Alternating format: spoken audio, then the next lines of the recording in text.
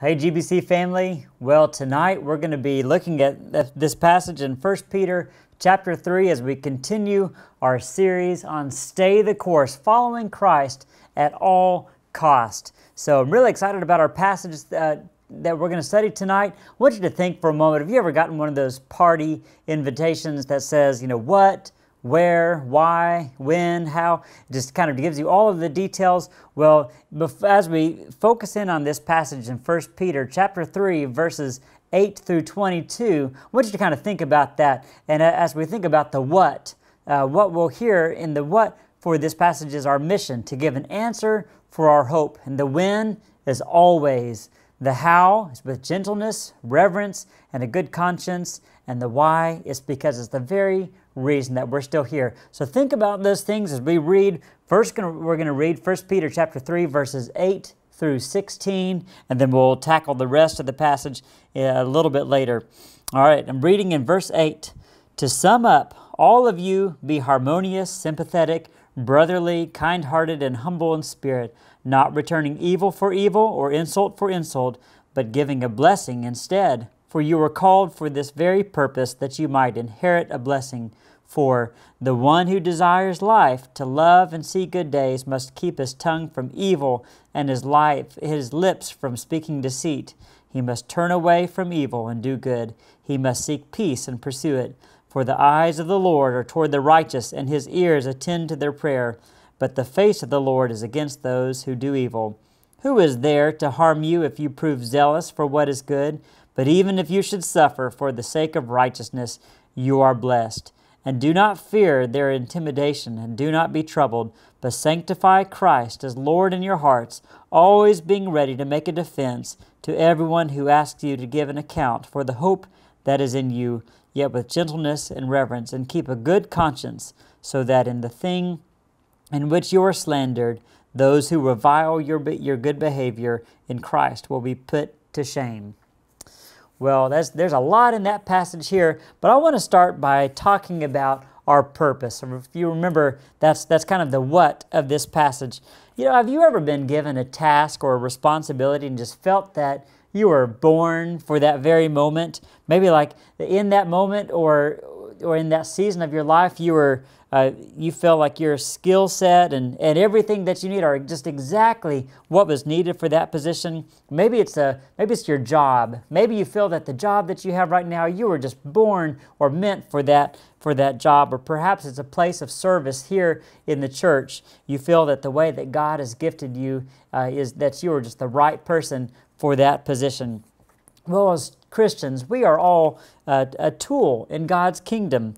And when you have just the right tool, kind of like when you're working around the house, if you've ever started to use a tool that's maybe not the best thing for the job, you have felt that it was starting to hinder your progress. Well, but then when you compared that to when you have the right tool, it makes all the difference in the world. Well, we're all different, but God uses us just as He does that right tool. And we all have individual jobs in our place in the body of Christ according to those specific gifts and talents that we have.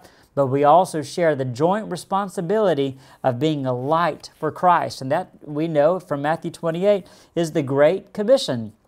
And we are charged to share and defend the faith. And it's for this very task that we are still here on earth as Christians, to share the good news of Christ with the lost and dying world around us. Think about it. If God didn't want to use us or didn't have a plan for us, just as soon as we were saved, He would take us up to heaven immediately. But no, He leaves us here because He has a very important and special task for us and a job for us. So it's the reason why you're here, the reason why all of us are still here. And so that's why in this passage, Peter says to always be prepared to give an answer to everyone who asks you to give a reason for the hope that you have. Now, if we were to back up in the passage previous to this, you can see there's a contrast here because a few verses earlier, Peter is talking about, he's encouraging women, but this can be applied to all Christians as well, to live a life that can win someone over without words. And this is very important, but there will be a time when somebody asks us or we are given an opportunity to stand up for our faith. We must take advantage of that opportunity by expecting it. You know, whenever you expect something, you're prepared for it. You're not surprised by it. Instead, you're studied and you're ready. Well, don't ever let anyone catch you off guard and miss a chance to share the faith and the hope that you have. You know, companies and businesses and organizations, churches, societies, all share something in common, a mission statement. And these mission statements are put in place so that that organization knows what they're working towards and why. So we'll play a little guessing game here, and I'm going to read a mission statement and see if you can guess which company this is describing. This one mission statement is to organize the world's information and make it universally accessible and useful. Do you know which one that is? Maybe you've already guessed it. If not, it's Google. That's their mission statement at Google. What about this one? Maybe, hopefully you can get this one. This one resonates with me a lot. To be a place where a kid can be a kid. Did you know that one? Chuck E. Cheese. My childhood right there in a nutshell. Okay, what about this one? To give people the power to share and make the world more open and connected. Facebook. All right, what about this one? This place is a biblical community of disciples of Jesus Christ who desire to be vessels through whom God works to advance His kingdom here and to the ends of the earth in the power of the Holy Spirit, all for the glory of God. Did you know that one? That's our mission statement here at Germantown Baptist Church. You know, the purpose of a mission statement is twofold. One is so that the individual knows what the ultimate goal is and how to work towards it. And second, it's so that the work of the organization is able to defend and explain its work to others outside of its walls. So it has both an internal implication and also an external application.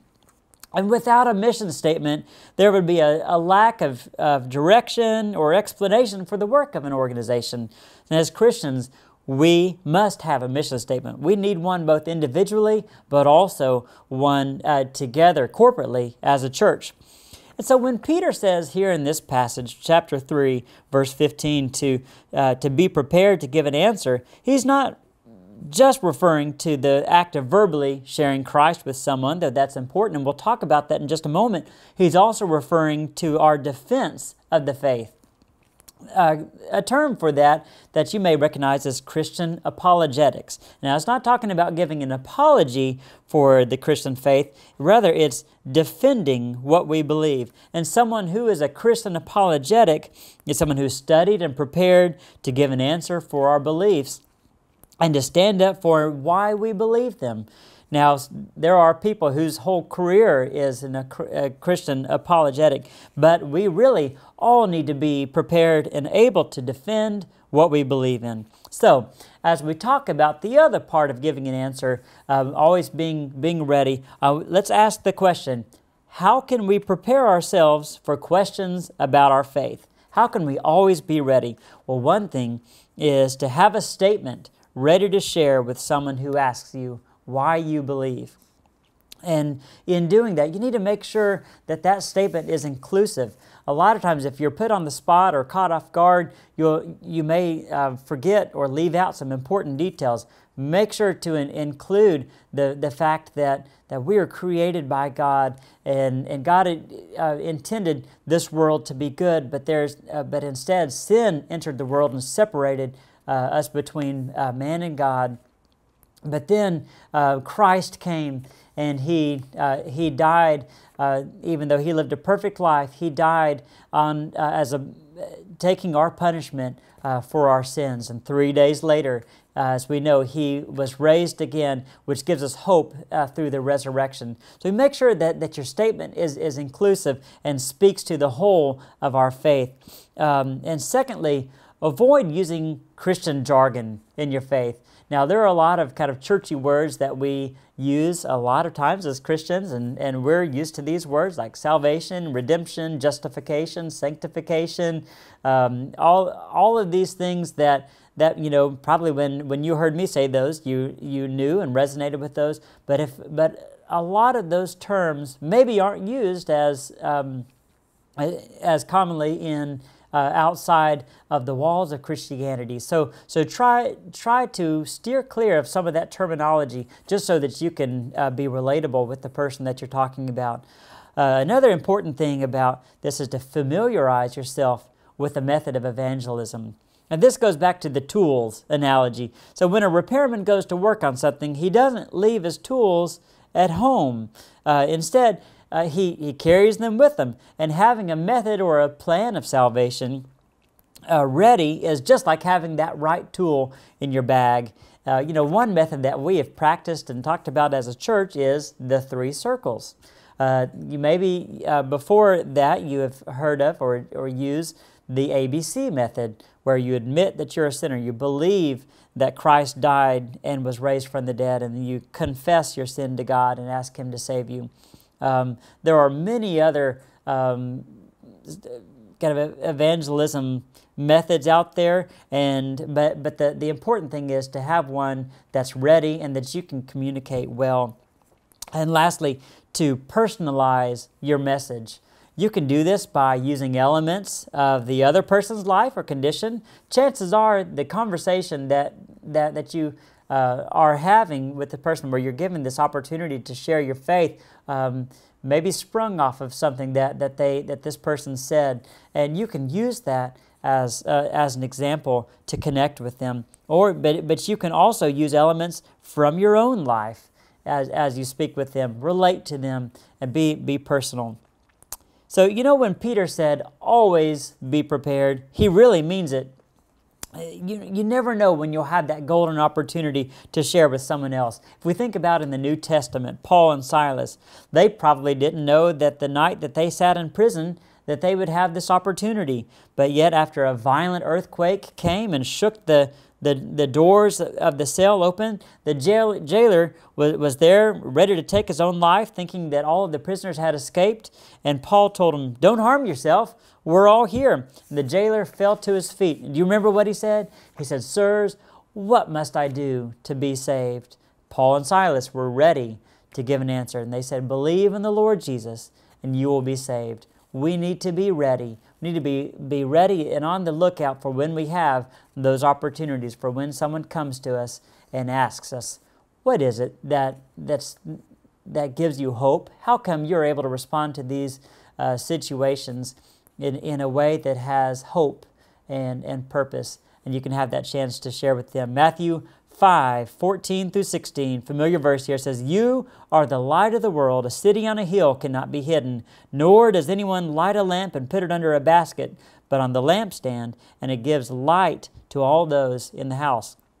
Let your light shine before men in such a way that they may see your good works and glorify your Father who is in heaven." So let's now go to our next set of verses in chapter 3 of 1 Peter. We're going to read verses 17 through 22 as Peter kind of turns a corner here. He says, verse 17, "For it is better if God should will it so that you suffer for doing what is right rather than for doing what is wrong. For Christ also died for sins once for all, the just for the unjust, so that He might bring us to God, having been put to death in the flesh and being made alive in the Spirit, in which He also went and made proclamation to the spirits now in prison, who once were disobedient, when the patience of God kept waiting in the days of Noah, during the construction of the ark, in which a few, that is, 8 persons, were brought safely through the water. Corresponding to that, baptism now saves you, not the removal of dirt from the flesh, but an appeal to God for a good conscience through the resurrection of Jesus Christ, who is at the right hand of God, having gone into heaven, after angels and authorities and powers had been subjected to Him." So there's a lot in this passage, I realize, but if you consider who Peter is talking to, maybe we can get a better perspective. So let's talk about that. Let's talk about our perspective in the first part after we talked about our purpose. So our perspective is, if we think about who Peter is talking to, he's talking to Jews who were facing persecution for their faith. They needed encouragement. They needed purpose. And so Peter's trying to help them understand that in their sufferings, they are identifying with Christ. who also suffered. So Peter points out Jesus, who he calls the just, died for the unjust, so that he may bring them to God. And that's us. We were once unjust, but Christ died for us so that separation that I was talking about earlier could be taken away, and we could be reunited with God. And it's through and because of Jesus' suffering that we are here today, reflecting on these wonderful words.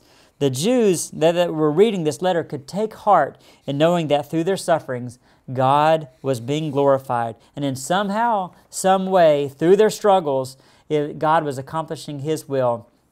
Now, we too often face persecution. And it may not be in the same way that the Jews did in the New Testament, but still, Christians all around us are, and maybe you've experienced this too, Christians are being silenced and sidelined and ridiculed.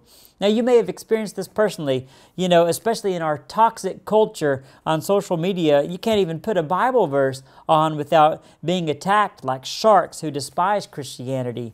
But you can take heart, just as Peter was telling these Jews in the New Testament, to know that through your sufferings, you identify with Christ. Paul spoke to this too in 1 Corinthians chapter 1, verses 5 through 7. He said, "For just as the sufferings of Christ are ours in abundance, so also our comfort is abundant through Christ. But if we are afflicted, it is for your comfort and salvation. Or if we are comforted, it is for your comfort, which is effective in the patient enduring of the same sufferings which we also suffer. And our hope for you is firmly grounded, knowing that as you are sharers of our sufferings, so also you are sharers of our comfort." So, kind of closing out here, I want to zoom out a little bit, little by little, and see how this passage that we've studied tonight fits into the rest of 1 Peter. So, as Peter speaks to suffering, he's connecting this to the rest of the book, where he, as an encouragement to Jewish Christians who are facing suffering and persecution. And we can apply this encouragement to our faith journey today. Friend, whatever your struggle is today, you can be encouraged that God is using that to strengthen your faith in Him. In chapter 1 of 1 Peter, Peter talked about, he compared our suffering to gold, which is tested by fire. Now notice that he doesn't diminish the fire. He doesn't diminish the heat by downplaying the struggles. Our struggles are real and they're tough, but just as gold goes through the fire, it is purified. Now Peter says that our faith is of even greater worth than gold, because eventually gold will perish, but our faith will last forever. So we can see how this passage in 1 Peter chapter 3 fits in with the rest of the book just as an encouragement to Christians who are facing trials and tribulations and suffering, maybe persecution, but anything that you're experiencing. You can take hope in knowing that you identify with Christ through this. So how does this passage fit into the whole of the Bible?